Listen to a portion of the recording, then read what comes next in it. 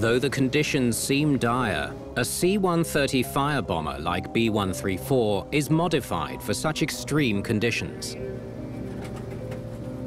The C-130 is an amazing aircraft. It's a robust, strong airplane that was built to haul and deliver a lot of cargo and a lot of weight. They make wonderful air tankers. C-130 air tankers are retrofitted with structural reinforcements in their fuselage to accommodate tanks that carry more than 16 tons of fire retardant.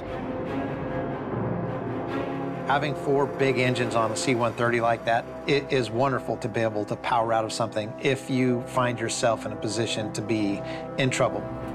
But no aircraft is invulnerable. And for professional flight crews, safety is a priority.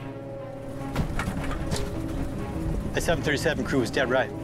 These winds are too crazy. All right, I'm calling this one off. I'll notify fire control. Kuma FCC, Coulson B-134. Go ahead, Coulson B-134. Kuma FCC, conditions at Adam Inemy, too smoky and windy.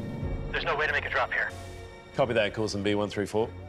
The Fire Control Centre in Cooma, Australia, serves as a local base for the New South Wales Rural Fire Service.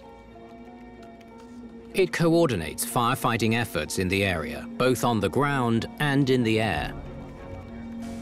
B-134, we're sending through coordinates for an alternative target at Peak View. Stand by. Your new heading is 085. Copy that, Kuma FCC, 085, proceeding to Peak View. The C-130 is directed to another fire.